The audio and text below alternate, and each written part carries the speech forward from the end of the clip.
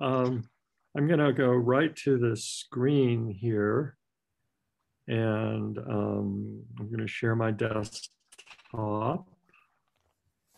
And I'm going to look. This takes us to a different website from what we've been looking at. So we've been looking at Sutta Central, but there's another website that I really like. It's much more humorous, but also I think educational. You learn a lot about the suttas by looking at this website, and it's called Fake Buddha Quotes. Fake Buddha Quotes, and this the moderator of the website, his name is Bodhi Paksha. He's a lay Buddhist teacher. I don't know exactly what order or organization he belongs to, but he's collected what he thinks are fake quotations of the Buddha taken from mostly from the internet. A lot of them come from Twitter, but sometimes they're found in, but they're found all over the place in books and so on and so forth. And some of them are quite amusing, but his discussion of them and his his explanation of first of all, he traces where these so-called quotations come from. Who was the person who first attributed this to the Buddha, and then he'll talk about whether the Buddha really said anything like this quotation, and that's where that's where you can learn quite a bit, because he does look at sometimes he'll look at passages in the scriptures that are close to the quotation, but still not quite the same thing. And so if you go through some of these, you can see that some of them are kind of amusing. A dog, actually, this one, the second one here, a dog is not considered a good dog because he's a good barker. A man is not considered a good man because he's a good talker. Well, the Buddha actually never said this. And he traces his quote. I don't know exactly who first said the Buddha said this, but he actually traces this back to a Chinese philosopher, Chuang-Tzu, who says something very similar to this. So in this case, you just have sort of a quotation from one ancient philosopher being confused with the Buddha. And let's see, what are some other ones? All things are perfect exactly how they are. All things are perfect exactly as they are. He says the Buddha never said this, actually. Then we have the one I really like. Here's care about your children. Just bless them instead of worrying about them, as every child is the little Buddha who helps his parents grow up. This is not something the Buddha ever said. He didn't give parenting advice, for one thing. He was most of the time talking to monks, but he never said that children are little Buddhas. And then here's one that I really like. Chill, homie. You need to let that shit go. It's not a Buddha quote, not an authentic quotation from the Buddha. But anyway, I was looking at this the other day, and the reason I'm bringing it up now, I mean, I'll send the link to this out on the next handout, but the reason I bring it up now, because I was looking down on this the other day, and I came to this one: life is suffering. Life is suffering. So he says that this is a fake Buddha quote. All life is suffering. Fake Buddha. Okay, so this is not really true, and according to him. And so I'm mentioning this because we had this, we were talking about, does the Buddha ever say anything as suffering? Does he use the word suffering? And we discussed this the last time. And this isn't quite the same thing. It's not whether the Buddha ever uses the word suffering, but whether he says everything is always suffering. And he says that this isn't true. It's possible to find happiness in life, mainly by practicing the path, by meditating, and you can experience states of delight and bliss in meditation. Well, actually, we may be able to get to that today, where the Buddha is talking about the trances, the different states of meditation. And indeed, he says you experience rapture or bliss or equanimity and peace and all of these kinds of things. And so for that reason, he says, this is not really accurate it's not really accurate to say the Buddha said that life is suffering. But in fact, if you then go down and read the comments, and we won't get into this, but a little bit farther down, someone who did about this, and his name, I'll send a link out to this also, this specific thread. And this is from someone named Sebastian. Hello there, I do not agree with your assessment, and so on and so forth. Although the Buddha might never have literally said that all life is suffering, he certainly never said that he saw life well lived as a source of great joy, which is something that Bodhipaksha, the moderator, claims in his discussion of this quote. And so, but the point is that they get into a very interesting debate about this statement and whether this is something that the Buddha actually said. And both of them, it turns out this contributor, Sebastian, is also very knowledgeable of the scriptures and cites many passages which he thinks supports the view that the Buddha actually said that everything is suffering, or everything that's conditioned is suffering. All dharmas, all entities are suffering, and so on. There are various ways of saying that. And so he quotes a number of sources for this, and then Bodhipaksha responds, and they go, I think, a couple of rounds. And it's actually quite interesting to read the discussion, because you learn a lot about just this, what is the scriptural support for this particular idea that everything is suffering or life is suffering. Of course, we know from the first sermon that the Buddha says the aggregates of attachment are suffering. And what are the aggregates of attachment? Well, the aggregates of attachment are all the things that comprise a human being.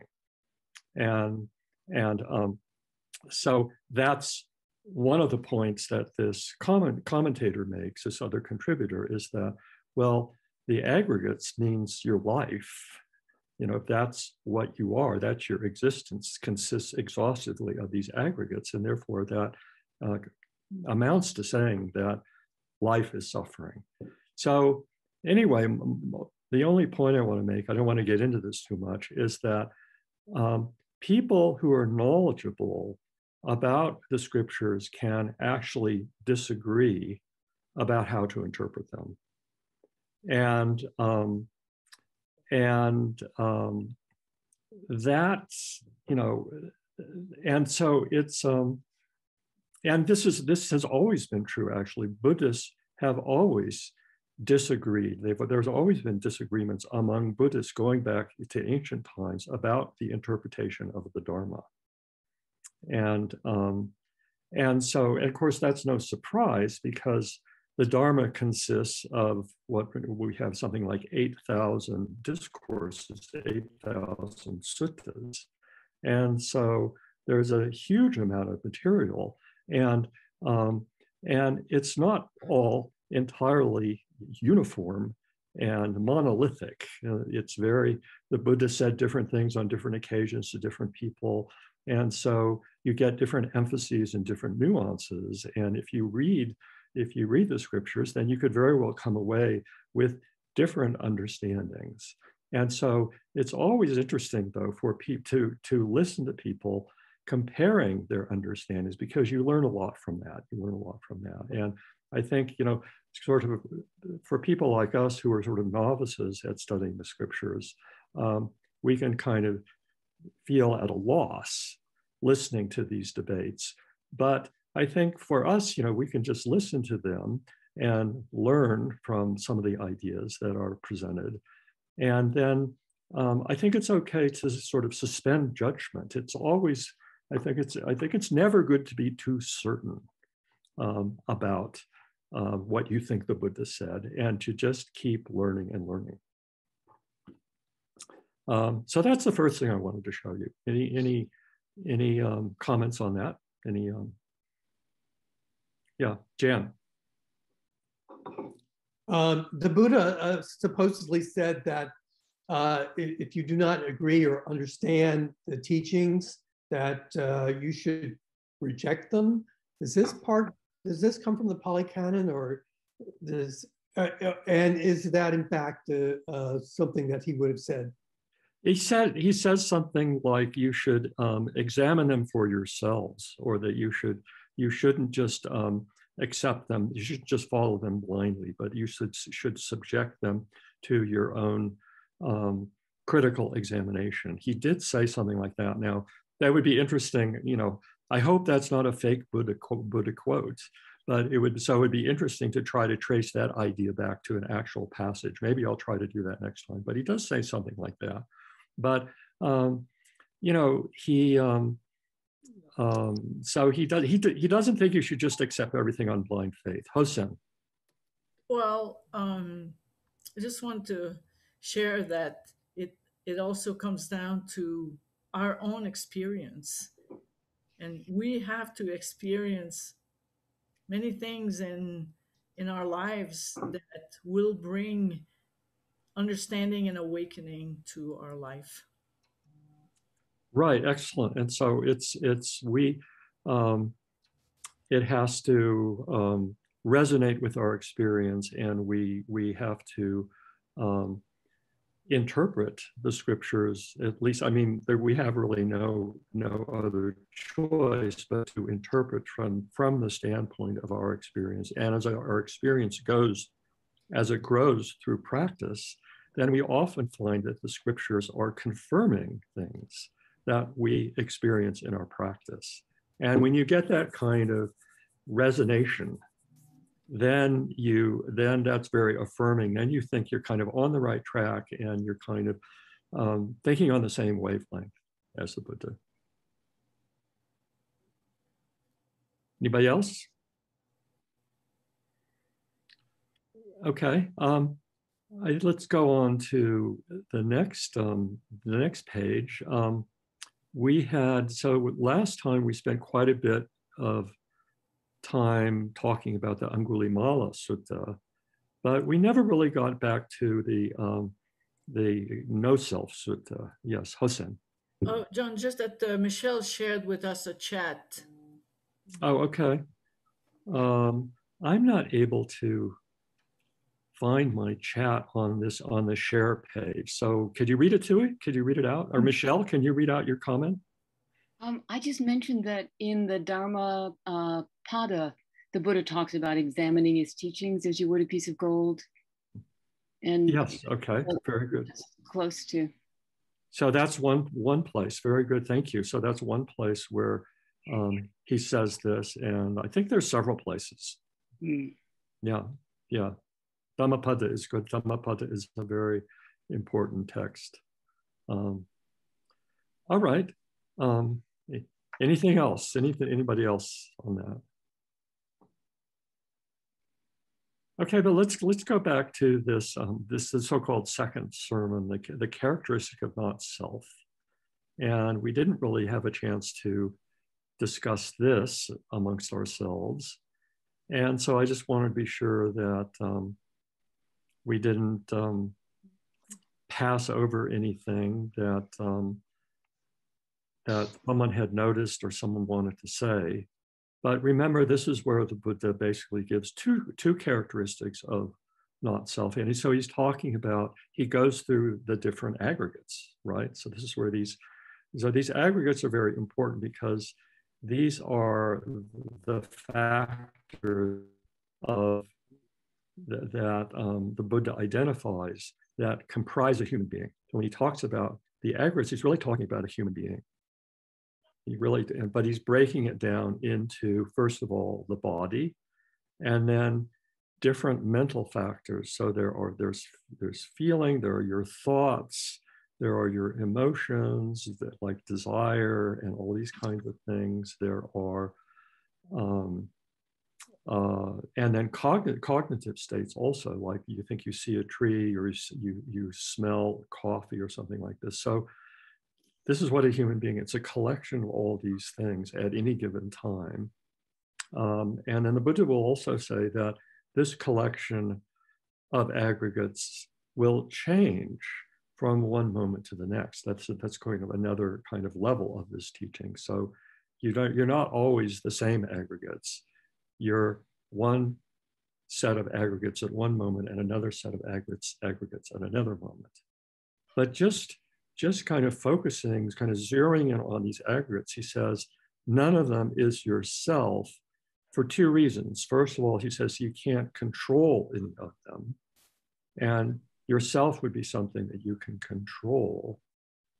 And the second reason is that because they're constantly changing, they're suffering. That's how he puts it. They're suffering. So feeling is suffering. Down here, if it's impermanent, it's suffering. Feeling, perception is suffering, and all of this. And so all of these aggregates are suffering. And if something's suffering, well, then it's you don't like it. It's something that was you would be something that's pleasant and friendly. And so these two characteristics, sort of the upshot of these two characteristics is that they suggest that these aggregates, this collection of aggregates that you think you are and that you've always identified as yourself, is really something alien and foreign, and something that you're actually even averse to. And so it can't possibly be you. You wouldn't be averse to yourself. And then he goes on to say that once you realize this, then you reject them. You step away from them. You step away from them. And then you realize, this is the very bottom, once you step away, you become disillusioned with them, and then desire fades. And when desire fades, that you're free. Okay. Now, one of the questions that comes up often, actually, it's another point of dispute about the Dharma, is whether the Buddha ever really explicitly denied that there's a self. Well, doesn't he do it in this discourse? Actually, not totally. He says that these aggregates, this living organism with a mind that you've always thought you were, is not yourself. But he doesn't say that there's nothing besides these aggregates that's yourself, right? He just says these aggregates are not yourself. But he doesn't say there's no self whatsoever beyond the aggregates. He kind of leaves that open in this discourse. And so some people, even scholars, even very distinguished scholars, have maintained that the Buddha never really intended to deny that there's any self at all. He could have thought, okay, you are not this finite living organism with a mind, but there is a greater self, a universal self, the one, the whole. And that's what you are. That's what you are. And after all, later in Buddhism, the self kind of makes a comeback, so that when we get to the Zen tradition, the point of Zen is to what? To know your true nature. Even sometimes it says to know yourself. And so this is another, kind of possibility of interpreting this. You have some people on one side saying, no, the Buddha never really explicitly denied that there is a self. And there are even discourses where the Buddha said, one should not hold the view that there is a self, and one should also not hold the view that there is not a self. He says that. You shouldn't hold the view that there's no self.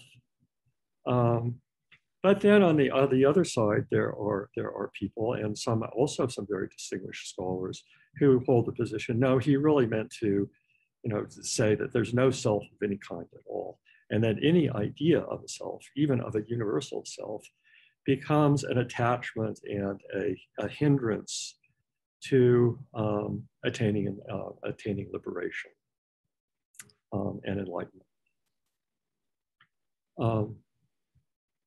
Any ideas about this sutta?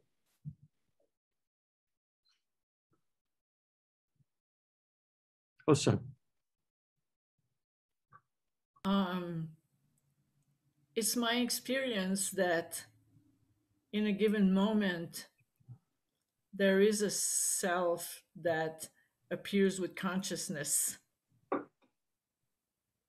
And it doesn't stay there very long, but it does appear and it disappears again by making relationship and dissolving. What do you mean by making relationship? When the self appears, if you cannot engage in relationship, then you're contributing to the growth of this fixated entity that we call the ego. Mm. And one can go on and on with thinking and emotions and this and that just kind of floating around with. But in our Zen tradition, we definitely teach about the experience of a self that is born in a given moment, and it doesn't fixate there. It disappears again the next moment, and a new self can appear. Mm-hmm. Are you ever without a self for more than just a few moments, for several moments, or even an extended period of time, a whole day, or does it arise virtually from one moment to the next? It's from my own experience is from one moment to the next. Okay. Anybody have other experiences of self or no self? Yeah. Frank. Yes, John. Very much along the lines of what Hoshin's saying, and that is, it's transitory. And when you think you can label it, goodbye, it's gone. That's the whole trick about being present. You're just present.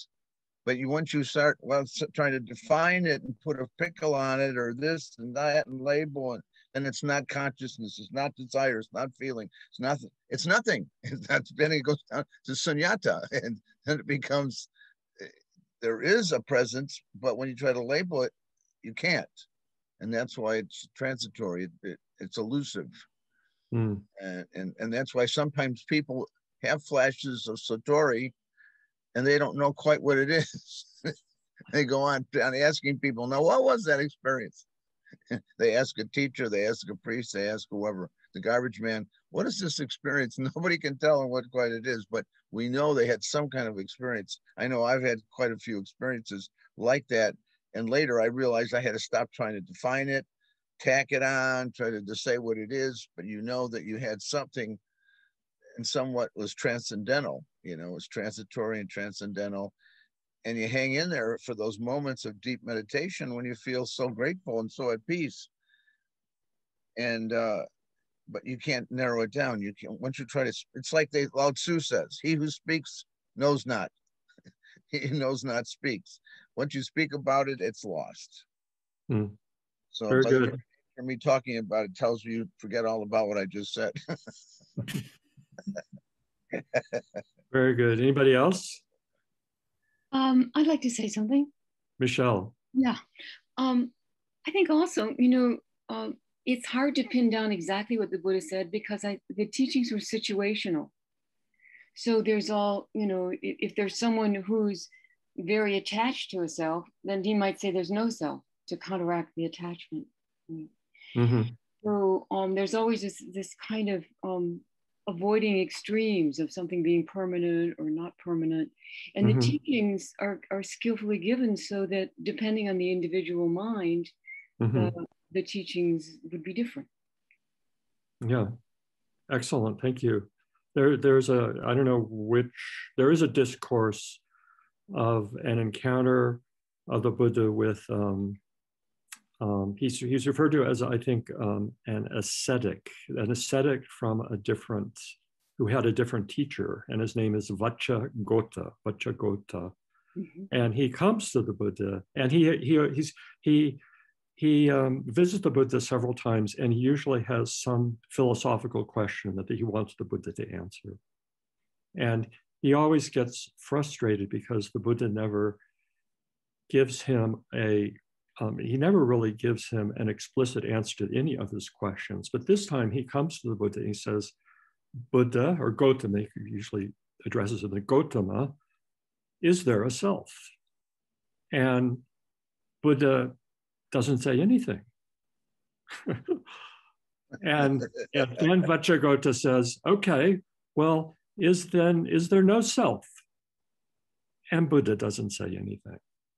And Vacchagotta just throws up his hands and leaves.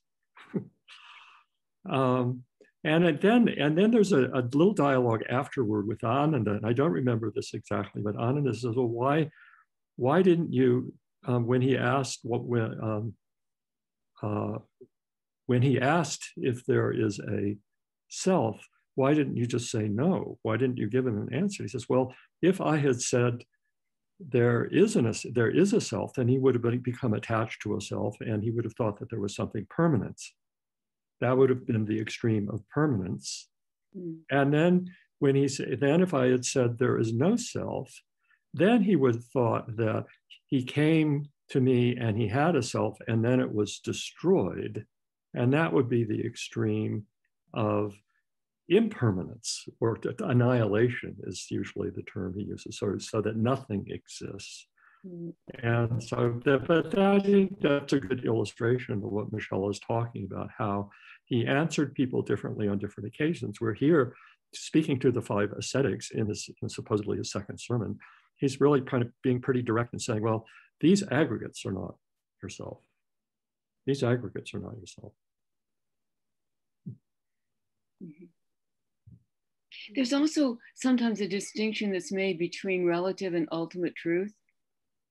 And so on a relative level, something can exist, functions for daily life and so forth. And even the Buddha says I in the sutras. So yeah, all the time. Yeah. So right. That's right. So practically speaking, we have to talk about selves, other people. We have to refer to ourselves and what we want or don't want, and so on and so forth. But that's practical truth or conventional truth or whatever you want to call it, relative truth. But then beyond that, there is the ultimate truth. And yeah, what's that? I wonder about, I don't remember the question that was asked of Buddha, but when he held up the flower, some people say that was the birth of Zen. When he was talking to him, he just held up the flower, and apparently Ananda was the only one that got it at the time. And so, whatever that is, but that's a kind of a cryptic, what do you get from that? You just hold up the flower. Yeah, teaching without words. So he just holds up this flower. Exactly.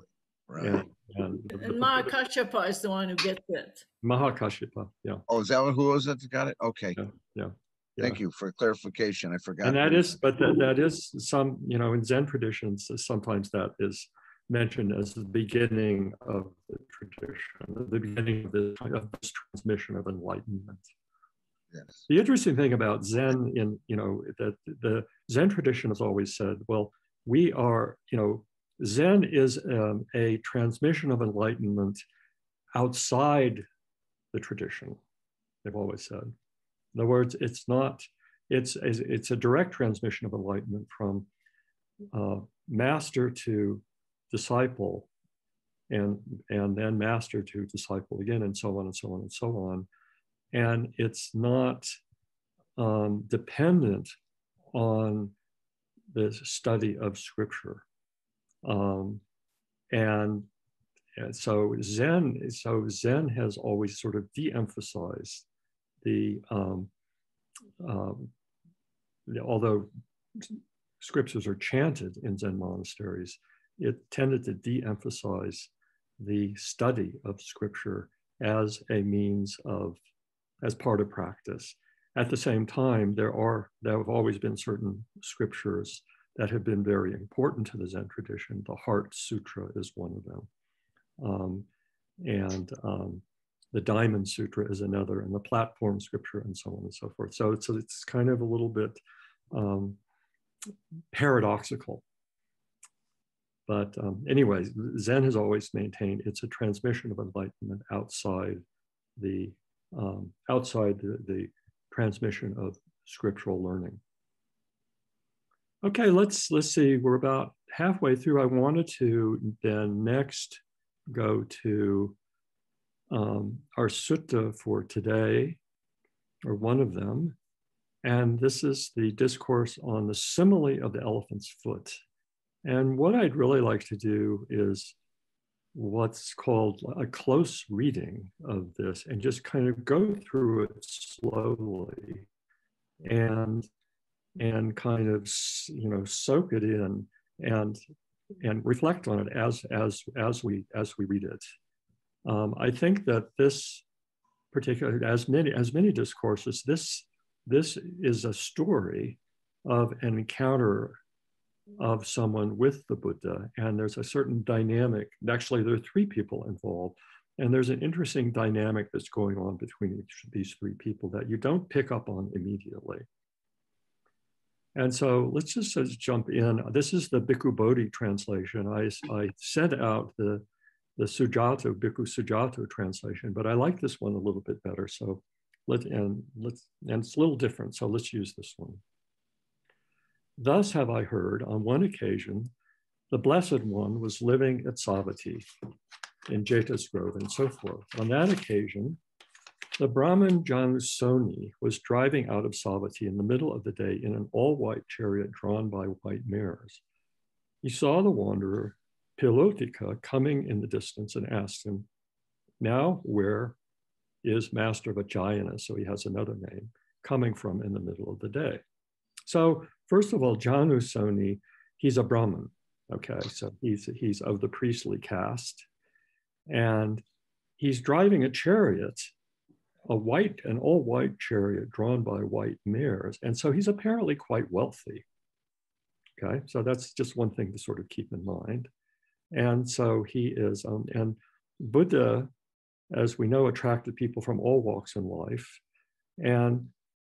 but he was very successful at attracting people who were wealthy, who could contribute to the Sangha. And so he asks the wanderer, so he encounters a wanderer and asks him where he's coming from. He says, "I've been with Gautama." And then he asks him, "What does Master Vajrayana think of the recluse Gautama's lucidity of wisdom? He is wise, is he not?" And Pilotika answers, "Sir, who am I to know the recluse Gautama's lucidity of wisdom? One would surely have to be his equal to know the recluse Gautama's lucidity of wisdom." So this is an interesting answer. It seems like quite reasonable. Who am I to say whether he's enlightened? That's really the question. Do you think he's fully enlightened? And he says, "Well, I can't tell that for myself. I'm not enlightened, and so I can't see that for myself." But then the Janusoni says, "But you praise recluse Gautama with high praise." And Pilotika says, "Sir, who am I to praise the recluse Gautama? The recluse Gautama is praised by the praised as the best among gods and humans." So really, I'm just sort of parroting the praise of others. And then Janusoni asks him, "Well, what reasons does Master Vajrayana see that he has such firm confidence in the recluse Gautama. So why do you accept this praise? Why are you going along with others and saying, oh, he's a great enlightened being? And then he gives this analogy.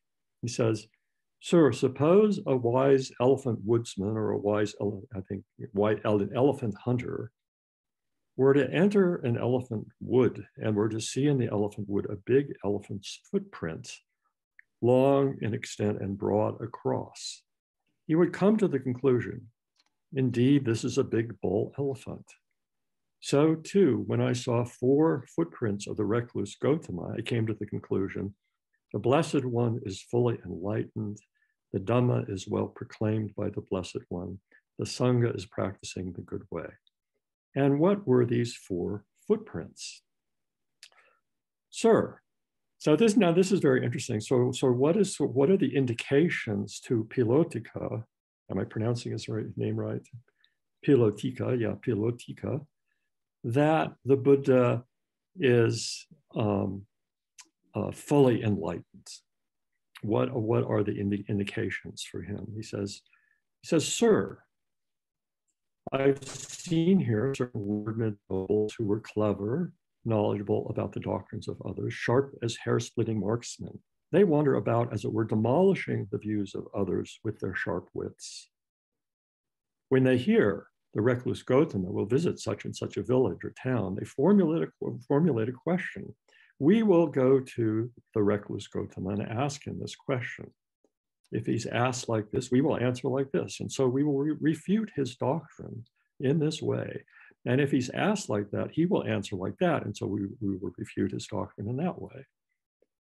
They hear the recluse Gautama has come to visit such and such a village or town, and they go to that place, to the recluse Gautama, and the recluse Gautama instructs, urges, rouses, and gladdens them with a talk on the Dhamma. After they've been instructed, urged, roused, and gladdened by the recluse Gautama with a talk on the Dhamma, they don't so much as ask him the question, so how could they refute his doctrine? In actual fact, they become his disciples. When I saw this first footprint of the recluse Gautama, I came to the conclusion, the Blessed One is fully enlightened, the Dhamma is well proclaimed by the Blessed One, the Sangha is practicing the good way. And so that's the first footprint. And the second footprint and all of the other footprints are very similar. He says the same things about learned Brahmins, about learned householders, about learned recluses who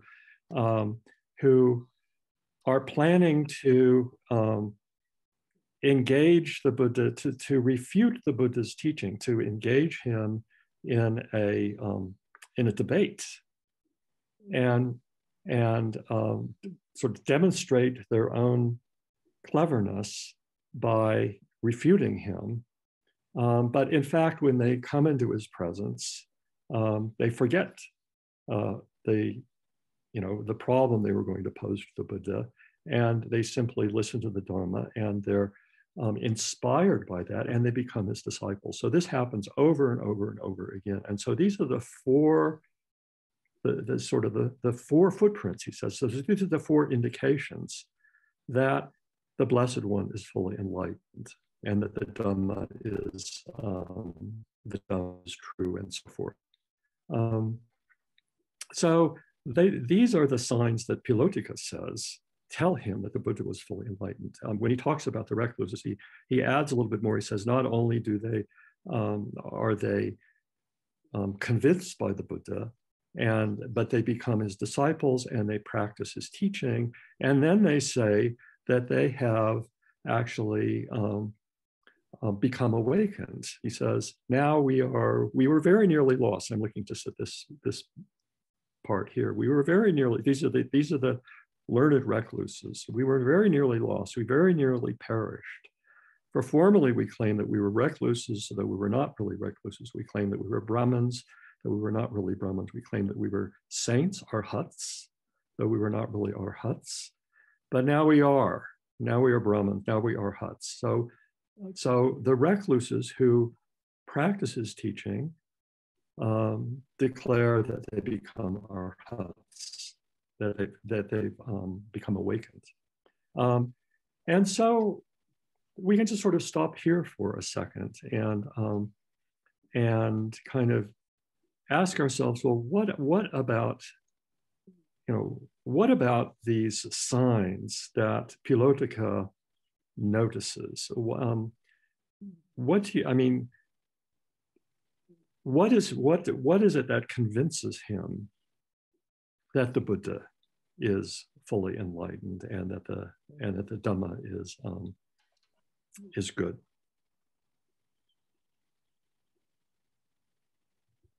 What is he talking about?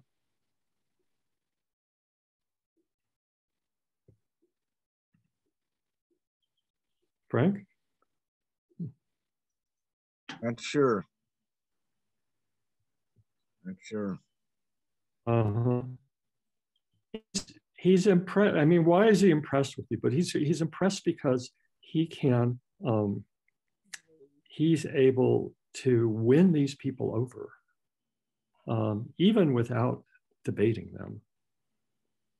And here, I mean, maybe this is, again, is a kind of reference to his radiance or his charisma. Maybe that's one thing. And that he is also, he's able to attract a lot of followers. Okay. I think it also speaks to his clarity, because okay. he encounters people who come specifically to take him on. Mm-hmm. And through his clarity of speaking the Dharma, they are converted, and all classes of people at all levels of understanding are converted. And that would be a pretty amazing thing to see. Right. Very good, very, very good. And so there's a kind of, I would say, clarity and a kind of power or forcefulness, so that he kind of, he just, he's able to clarify things for people, and he's able to enable them to understand. And so I see why you asked me, John. He's this amazing teacher, right? He's an amazing teacher, and some of the people who then kind of become his disciples and then actually practice his discipline say that they attain awakening. Okay, yeah, Frank, go ahead. It's because I remember that bringing up about one of the sutras I was reading talked about Buddha as a teacher of the Devas, and we had talked about his presence in that place in the grove. Mm-hmm. that was spoken of. And I can see what you're both all saying now, is that it's by this very nature of what you sense when you're in his presence, you don't really articulate it specifically. There's just something that comes strong over you. And then you just realize his clarity, maybe his loving, his gentleness, whatever these qualities would be, mm-hmm. that you just sense it, like you said. And we just start to want to follow him. Yeah, okay, can I come with you and hang out? Yeah. I really like being with you, kind of thing, You could imagine it, I could just imagine that. Mm-hmm. Now that we think in these terms, it's not like saying, hey, I got it, you don't, come on with me. No, he's just being there, giving it off, When I wonder about is when those other four companions, remember, that he studied with before he was enlightened? Mm-hmm. I always wondered what it was like when he first went to see him, because they kind of were disappointed in him when he left, right? So all of a sudden he comes back, and I'm wondering what he did or how he was. So they see a big difference, and so people see this. So people just see this, and he's able to persuade them and really, convert them to his teaching. Yeah, and so Janusoni listens to this and he says, wow, I mean, that's really impressive. And he gets down off his chariot and praises the Buddha 3 times or something like this. But then he says, well, boy, it would be really great to be able to talk to him myself. And in fact, the Buddha is there, he's in the vicinity. And so Janusoni goes to the place where Buddha is staying. He greets him and he relates this conversation he has with the wanderer Pilotika. And then what does the Buddha say at this point? He says, well, these might be, you know, some signs of enlightenment, but actually, Philotica hasn't really told you the full story. The way he puts it is, thereupon the Blessed One told him, at this point, Brahman, the simile of the elephant's footprint has not been completed in detail. I will now, as to how it is completed in detail, listen and attend carefully to what I shall say. So he says, I'm going to tell you what the real footprints are. That's what he's going to say. I'm going to tell you what are the real indications that a teacher, maybe not necessarily Buddha, is fully enlightened, and that his Dhamma is well spoken, and so on and so forth. And so now, and then he kind of also then sort of critiques this idea of coming to sort of jumping to a conclusion about, first he talks about an elephant. And he says, you can't really tell from the elephant's footprint if it's a big bull elephant. He says, because there are also big female elephants in the jungle. And you would also, want to see other signs. You want to see, tusk marks high on the trunk of a tree or something like that. And so you really can't, this just judging, what he's really saying is just judging from how effective someone is at having an impact on other people may not actually be the best indication that that person is fully enlightened, and that his Dhamma is well spoken, and that the Sangha is practicing well, and so on and so forth. And so he says, so then how do you tell that? Well, what he's going to say is that you know that from actually practicing what this person teaches. And at this point, then, he presents a fairly concise description of the path of Buddhist practice. So this is one of the many descriptions we find in the discourses of the Eightfold Noble Path. It's not identified as the Eightfold Noble Path, but in fact, all of the elements, all of the practices that the Buddha explains in the course of this teaching are different identifiable limbs of the Eightfold Noble Path. And so remember, actually, it begins with his declaration, and this is what we read, I think, last time, this description of a Tathagata. A Tathagata appears in the world fully enlightened, perfect in knowledge. He declares this world with its gods, its maras, brahmas, this generation with its recluse brahmas, which he himself has realized with direct knowledge. So he's fully enlightened, and he transmits this knowledge of enlightenment through his own experiences. He teaches the Dhamma good in the beginning, good in the middle, good in the end, with the right meaning and phrasing, and he reveals a holy life that's utterly perfect and pure. So this is essentially what he's been doing.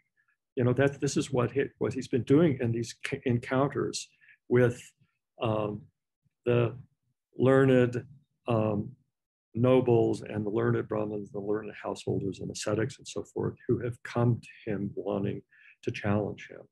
This is what he declares his Dhamma to them. And then he says, a householder or a householder's son or one born in some other clan hears that Dhamma. On hearing the Dhamma, he acquires faith in the Tathagata. Possessing that faith, he considers thus: household life is crowded and dusty. Life gone forth from that life, sort of the life of renunciation. So the life of someone who has gone forth into homelessness is wide open. It is not easy while living at home to lead the holy life, utterly perfect and pure as a polished shell. Suppose I shave off my hair and beard, put on the yellow robe, and go forth from the home life into homelessness. On a later occasion, abandoning a small or large fortune, abandoning a small or large circle of relatives, he shaves off his hair and beard, puts on the yellow robe, and goes forth from the home life into homelessness. So this is the first limb of the Noble Eightfold Path, and this is often referred to as right view, right view. And right view is the conviction in the truth of the Buddha's teaching, essentially. That's what right view is. And here is expressed as an arising of faith. They use the word faith here in the Tathagata, and believing that he is the guide to freedom, to the end of suffering. And this faith is also then accompanied by a realization that the householder life, that it's very difficult to attain enlightenment as a householder. There are so many duties and responsibilities in so many ways. One, occasions for unwholesome states arise, like desire and anger and so on. We all know this. And so it would be much easier if I could abandon the householder life and enter the state of homelessness. And so therefore I shall become a monk. I will shave my head. I will put on the yellow robe and go forth into homelessness. So this is the first of the first limb of the Eightfold Noble Path, right, so-called right view.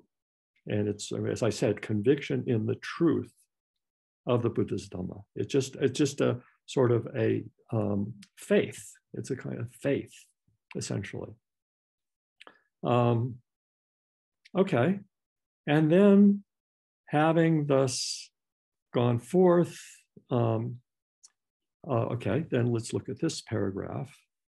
Having thus gone forth and possessing the bhikkhu's training and way of life, abandoning the killing of living beings, he abstains from killing living beings.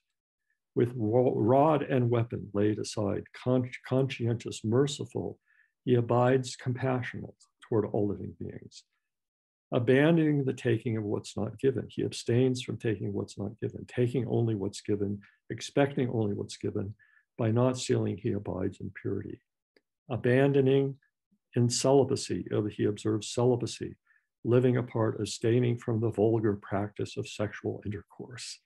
And so these are right thought and right action, where right action is, first of all, nonviolence, not causing harm to other living beings. It's also not stealing. But then for each of these forms of right action, there's a corresponding form of right thought. Just as one does not harm other living beings, one does not desire to harm, or one does not intend to harm. One has no harmful thoughts. And so for stealing, one does not steal, one doesn't take what doesn't belong to you. But one also then should not have covetous thoughts. So there's the action part and there's the thought part.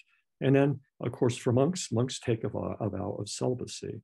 And so they practice celibacy. Lay people aren't required to practice celibacy, but monks are.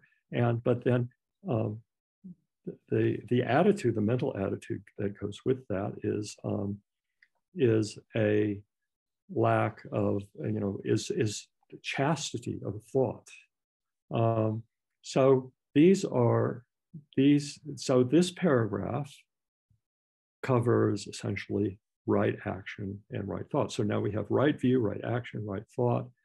And then, but also coming under right action and right thought is right speech. And here I won't read this whole thing, but it involves, of course, not lying. One speaks the truth, but one also avoids malicious or harmful speech, talking ill of other people. One abandons harsh speech. This would be coarse speech. his words are gentle, pleasing to the ear. And this is the tough one down here, the very last one. One abandons gossip. He speaks at the right time, speaks what is fact, speaks on what is good, speaks on the Dhamma and the discipline. So this is right speech, another part of what's called right action. So there's mental action, there's the verbal action, and there's physical action. And then we have another paragraph, and these are rules that apply specifically to monks. And these rules come under the category of what's called right livelihood. So the way of life of a monk. And these involve things like abstaining from injuring seeds and plants, eating only one meal a day, usually before noon. No entertainment, no dancing, singing, music, theater, no movies, no Netflix, no ornaments, no perfumes. And here's the one that always kind of puzzled me. You can't sleep on a comfortable bed. No large couches. You don't possess gold and silver, and so on and so forth. So there are all kinds of, and this, of course, these rules are just, they proliferate. You know, this is what the basket of the discipline is concerned with, is all of these rules. And there are many more than just the few that's just the several that are mentioned in this particular paragraph. And so I think that will, so what do we have? We have right view, right thought, right speech, right action, right mindfulness, right livelihood. And then we're going to, there are three more that he'll talk about. One is right efforts, and then there's right mindfulness, and there's right concentration. And so I'll just wrap this up, and then we'll come back to this next time, because I know that there's a lot to talk about here, and I've just kind of been, rushing through it, but I do want to discuss it next time. But what the Buddha is going to say is that when he gets to, so what happened to the elephant footprints? How is he showing us the meaning of the elephant footprints? Well, he's going to say, when you start meditating, and you attain the first state of trance, or the first samadhi is the word, then that is a footprint of the Tathagata, something scraped by so a mark on the tree. But even then, it's too soon to come to the conclusion that the Blessed One is fully enlightened. So once you have this experience, in other words, what is a footprint of the Tathagata? These experiences that you have along the path. Once you have the experience of the first stage of concentration, that is a footprint. The second stage of concentration is another footprint, the third and fourth and so forth. And then here he's going to go, and I really encourage you to go, be sure to read this for next time if you haven't already. He's going to talk about not just stages of meditation, but he's going to talk about visions that the practitioner has on the path, a vision of his past lives, a vision of the cycle of the mechanism of karma, actually. And then finally, it culminates, of course, in a vision into the Four Noble Truths. And then the realization that one is liberated and that there is no more rebirth. And that is, I don't know how many footprints he enumerates here. There are 6 or 7. He said that's the last footprint. And when one experiences that, then one is able to comprehend. Remember, Pilotic says, well, how can I judge the lucidity of the knowledge of the Buddha since I don't have that? And the Buddha is saying, this is when you can comprehend who the Buddha is. These are the footprints these are the real footprints that will tell you who the Buddha is. So I'll stop there. Do we want to extend for 5 minutes in case there are any questions or comments? Oh, please do, yes. Okay, so let's open it up here. I've been, jabbering away. Roshi used to say, of the lectures of the professors at the seminary, all they do is jabber, jabber, jabber. Remember that? Anyway, jabber, jabber, jabber. I've been jabber, jabbering. So, what do you have to say?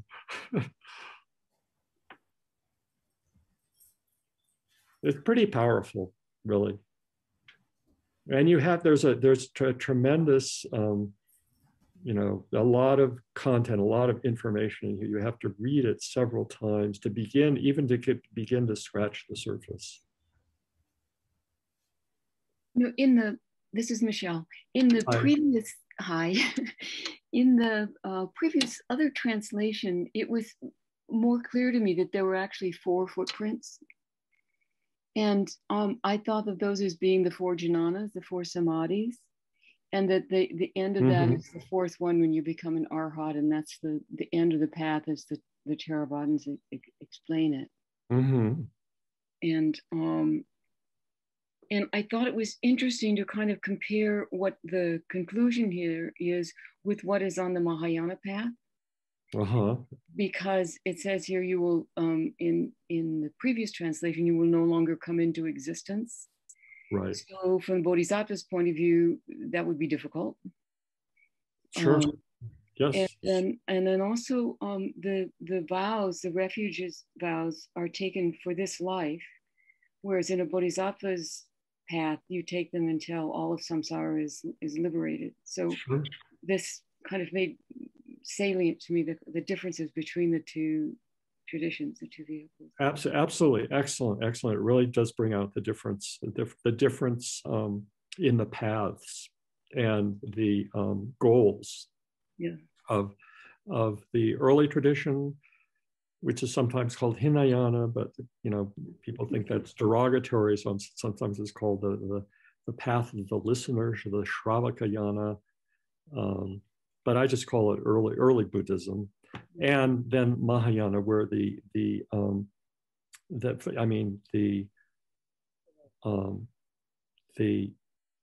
practitioner is a bodhisattva, and the intention is to liberate all living beings, not just to escape selfishly, escape suffering selfishly, and leave everybody else behind. But that's what we're talking about here. Get out as fast as you can.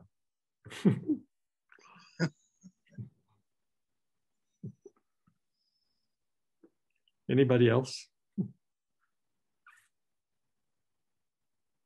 I really appreciate the going right into the jhanas then. I didn't even see that coming, and all of a sudden now we're getting into jhanas.